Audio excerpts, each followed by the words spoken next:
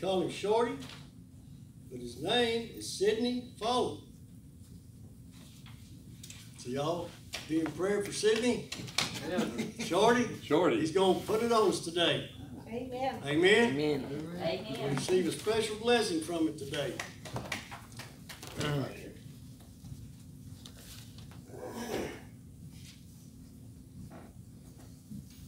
You may ask how I got the name Shorty. Until I got out of high school, I was short and chubby. And my mother told me one day, she said, "When are you going to grow up?" So here I am. Amen. Amen. But I've had that name, and it just stuck with me. And I guess it's okay. If they call me for supper, they call me Shorty. I guess they call me my other name. That's what Mother would call me sometimes and use the middle name, and you know what that meant. When she used your first name and your middle name, you know something was fixing to happen. In trouble. In trouble. Yeah, I came from a family of 6 kids. I was the 4th. And there was always trouble between somebody. I don't think we could say that we were raised in a family that never had conflict. Because there's always somebody at somebody else's throat all the time. Yeah. Me being in the middle, I had to either go with this little group or I had to go with the bigger group. So anyhow, that's where we're at. You always got the knots on your head. If you didn't go with the right one, you got bangs on the head if you went with the little one. So. Right. My question is today, and we'll look at 15th chapter of Luke, is, have you ever been a prodigal child? Have you ever been a child that seems like just gets in trouble? And I knew when my dad would take that belt and you could hear it slapping through those hoops on your pants that something was fixing to take place. Amen. He said, "Prodigal child, you're fixing to get it." And I knew that I was going to get it, or somebody was going to get it. So you walked around the house like on eggshells, so you didn't, create no problem. But growing up, I was a prodigal child. I don't think I ever done anything bad other than go across the fence and steal some apples or apricots or whatever he had growing. To me, that wasn't stealing. I was just feeling my hunger. Amen. But the day we got caught, it was different. It was something then that became a prodigal. I was a prodigal child. I've been bad. So in the meantime, you try not to get caught. You look around to see what's up. In the 15th chapter of Luke, we're going to read about that prodigal child, and then I'm going to put it in West Texas language that you can understand. Some of these new modern versions like I've got here doesn't explain it the way that maybe I was explained to when I was a child. Beginning with the 11th verse, there was a man who had 2 sons. That's me. I had 2 sons. And I don't think they were rebellious. They got in a lot of trouble. So I kind of fell into this with my 2 sons. And occasionally I had to use the old persuader, like most parents did, to make them realize things wasn't going the way I wanted them to go. Anyhow, he said there was a man who had 2 sons.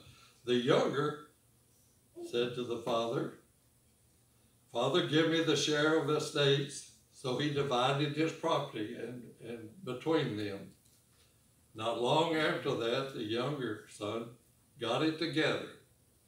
Now, how do you get it together when you know what you're fixing to do? Not long after the younger son got it together, all he had and set off for a distant country. And there squandered his wealth in wild living. Ever after he had spent everything, there was a severe famine in the whole country, and he began to be in need. So he went and hired to get himself out to a citizen of the country, who sent him into the field to feed pigs. Now, this being a Jewish boy, that wasn't my cup of tea. He thought, no. But it said that he would begin to be in need. He longed to fill his stomach with the pods that the pigs were eating, but no one gave anything to him. Then he came to his senses. How long does you have to be a prodigal son till you come to your senses? Amen. Depends on what you're getting across the backside. Right. Amen. He came to his senses and said, how many of my father's hired servants has food to spare? And here I am starving to death. I will set out and go back to my father, and I will say to him, Father, I have sinned against heaven. Now he knew that there was a heaven. First of all, he said, I have sinned against heaven. So he knew that there was one. He said, I'll go back to my father and I'll say, I have sinned against heaven and against you. I am no longer worthy to be called your son. Make me as one of your hired servants. So he got up and went to his father. But while he was yet still a long ways off, the father saw him and was filled with compassion for him. He ran to his son, threw his arms around him, and blessed him and kissed him. The son said to him, Father, I have sinned against heaven and against you. I am no longer worthy to be called your son. Let us pray. Heavenly Father, we thank you for the time, Lord, when you punished us for being the prodigal son. And Lord, for the times that we've done wrong and done things against other people, we ask, Lord, for forgiveness.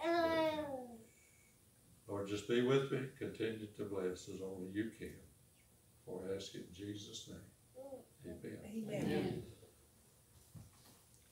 Okay, the father, the two boys was out in the field working. And the younger one, he decided that, this old farm life is not too good for me.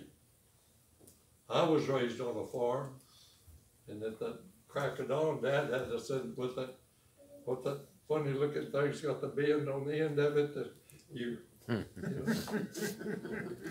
got one of them out in the little field. Well, probably this second son got out there and he decided, I'm tired of this. I know what I'm going to do. I'm going to go back to my pop and I'm going to say, Pop, I want my half of the estate.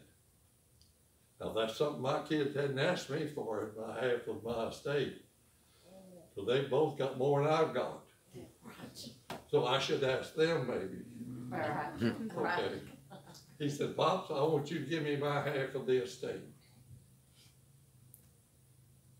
Pop talked a bit for a minute, and he said, now what is wrong with this boy? Has he been standing out in that field in the sun too long? Praise the Lord. Yeah, he said, have you been standing out there? So he gave him his, and he put it in his pocket. He got him a Walmart sack. He put his clothes in it. He tied it on the end of a stick, hung it over his shoulder, and now he's headed down the road. He said, where am I going to go first? He walked, and he walked, and he walked, until he topped a little hill and he could see some lights down below. He said, well, there's lights. I'm gonna stop there. Well, as he got closer to it, he seen a sign out there that said used cars. He said, well, if I get me a car, I don't have to walk. You know, Jesus didn't have a car. He walked. He wore his sandals out. But he said, I'll get me a car, and I'll tell you what I'll do. The salesman said, okay, what do you want? He said, just a car. Until he looked across the way over there and seen this 1957 Chevrolet with flipper hubcap, a convertible with red interior. He said, I want that one. I want that one. It's got a radio in it, and I can turn it up loud and girls can hear it. You know, see, my girls enjoy loud music, or it draws them to you. So the salesman says, well, maybe I can work a deal with you. You make a down payment on it, and you can drive off in this new car. Okay, I did. I got my clothes, I threw them in the back seat and had that stick on that Walmart sack, and he taken off. Wasn't long till he could see some more lights up ahead of him. He says, now, that's where I want to stay.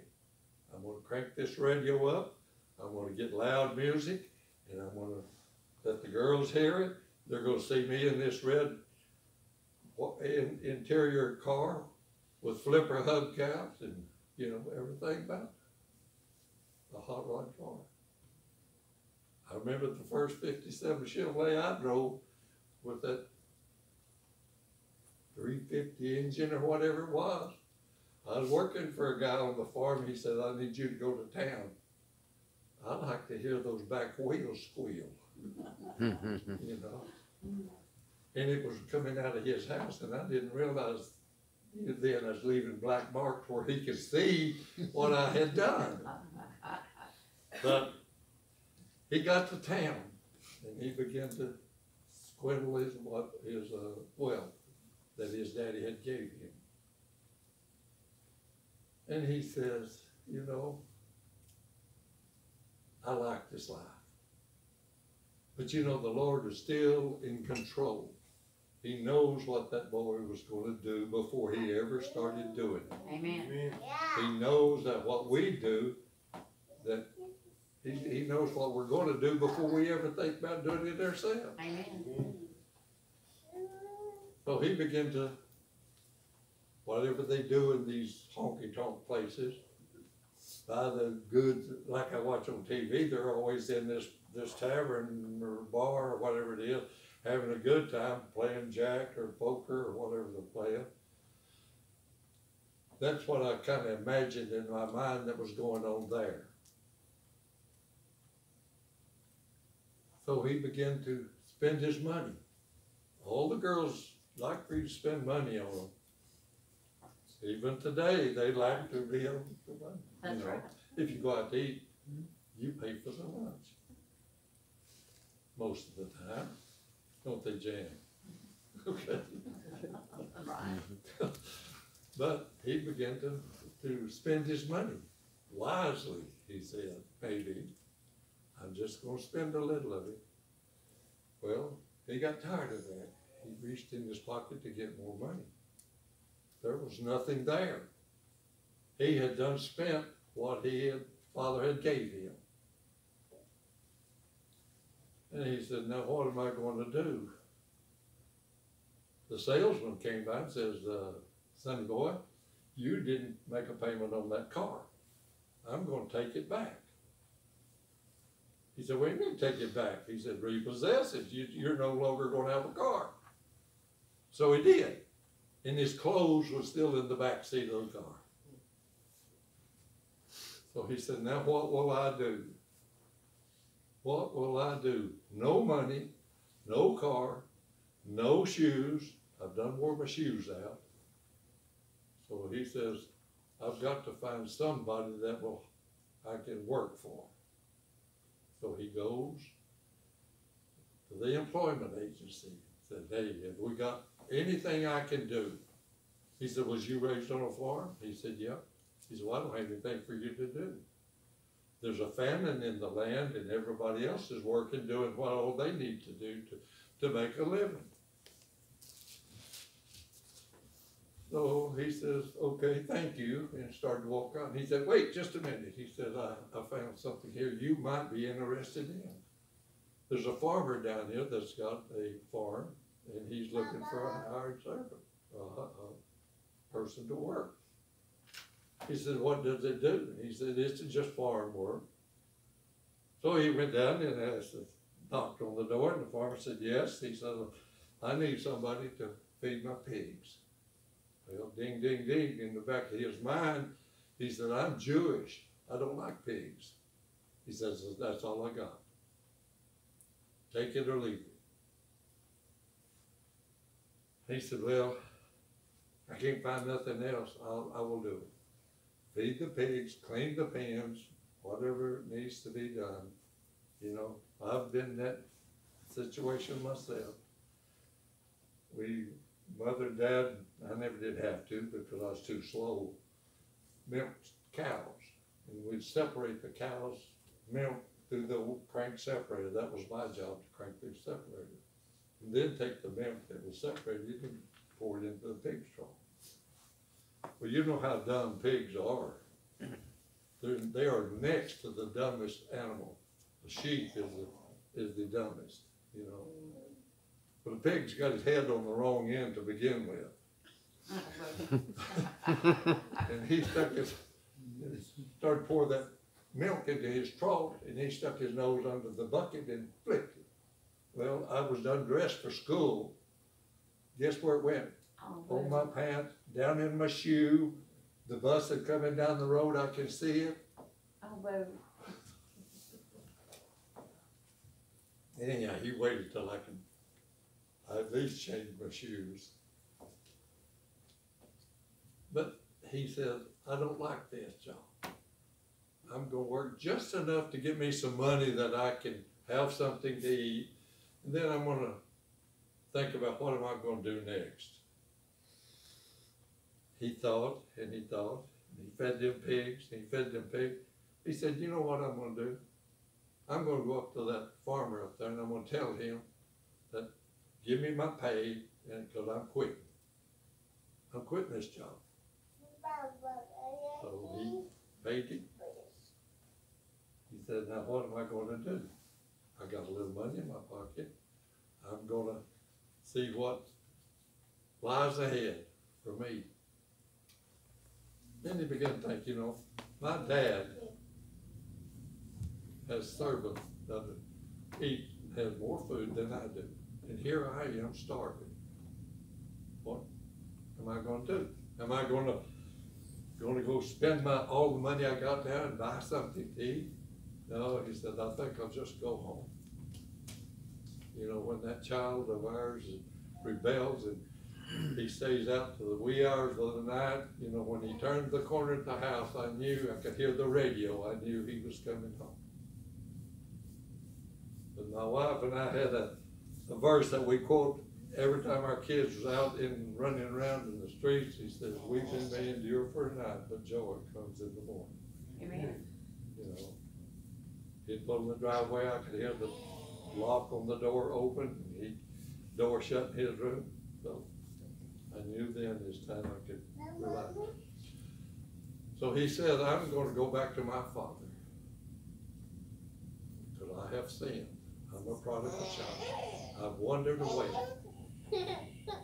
So then, and he said, well, what will I do? I'll tell my dad, don't count me as a son. Don't count me as your son no more. I want to be just your servant, because they got food to eat and had something to spare. So he began to walk home. He didn't have a car. He didn't have a change of clothes. He didn't have no sandals. He was in trouble. But then he thought, you know, I have rebelled against God. And he thought, I've wandered far away from God. I'm coming home, Lord. Amen. Came home, he needed to repent of what he'd done. And his Lord said, well, there's joy in heaven over one who repents. Yes, amen. So he repented. His dad could still yet see him looking down that road. Is that my son? He has looked every day for that son till he couldn't find him. Finally, he sees something coming down the road. Is that my son? Got closer and closer. Yes, I believe that's my son. I'm going to run down there, have my arms folded around him. I am going to hug him, and I'm going to kiss him, and I'm going to tell him that I missed him. Praise God. So he did.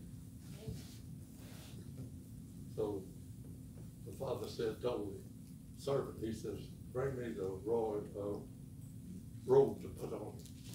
He said, the robe is a sword that shows authority. Bring him a pair of sandals, because he had walked barefooted all the way home.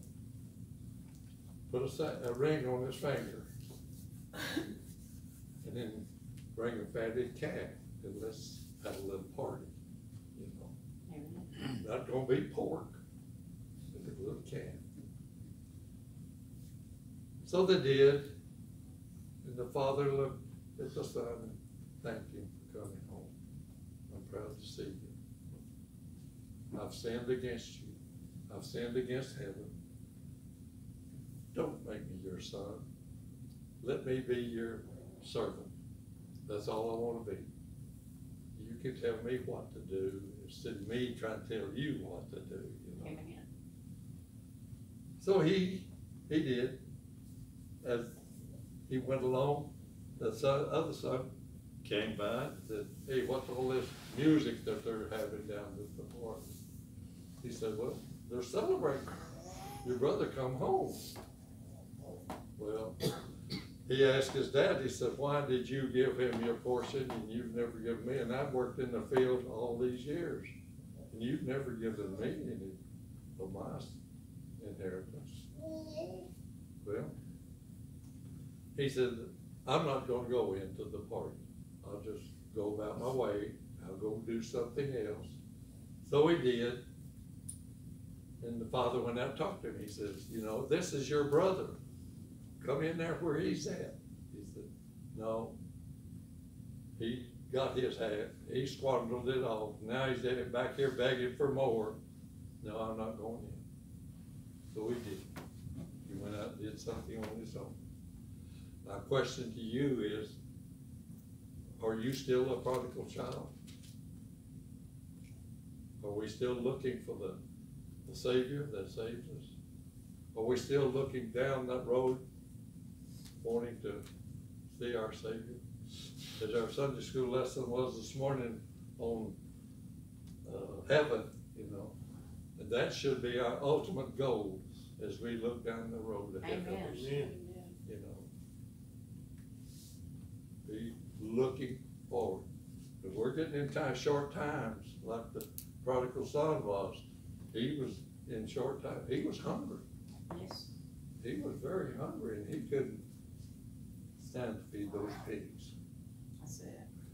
He said, I'm not cut out to do this. I'm going to go back to my dad.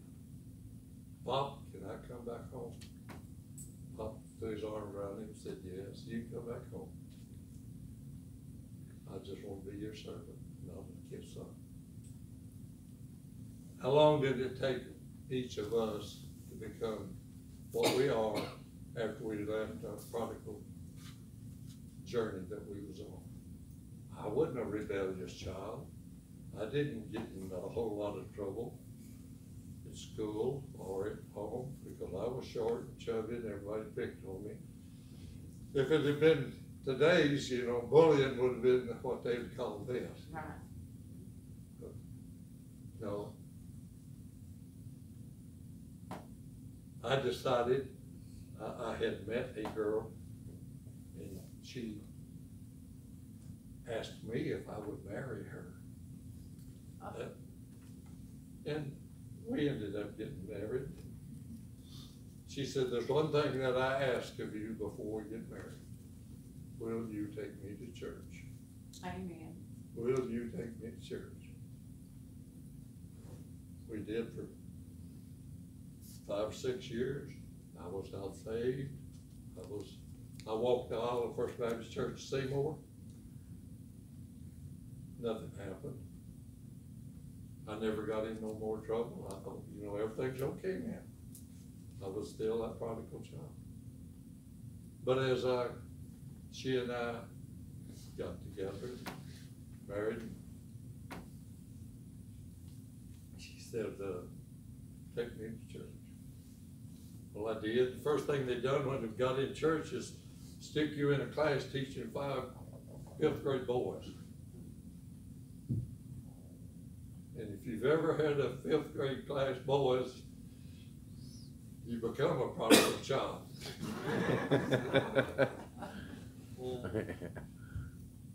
But we did. In October 1966, I left that class in the exit building, and I went in, called the pastor, and I said, I need to talk to you. And in his office, I accepted Jesus Christ as my personal Lord and Savior. Praise the Lord. Hallelujah. You know, we just, everything, I'm not gonna say it's been rosy. Yeah. You know, I was on this job making 90 cents an hour. But the Lord provided. Amen. The pastor came by and challenged me one day, and he says, I want you to try tithing for 1 month. I said, I can't even hardly meet my bills. I'm like that prodigal son. I done spent all on what I had to spend it on. He said, try it. I tried it, and I've never failed since. Amen. And it has blessed tremendously. And I'm proud that I wasn't a prodigal son no more. Praise the Lord. Wasn't no more. Amen. If we have a time of invitation, I want you to think back on your life. Have I confessed everything that I've done wrong? Have I confessed the things that against my family, against my brothers or my sisters? You know, think about that. Let's have a word of prayer. Heavenly Father, we just thank you for your word. Lord, how it means so much to me. Pray now that you'll be with the invitation. I commit it to you, Lord, knowing your will be done. For I ask in Jesus' name. Amen.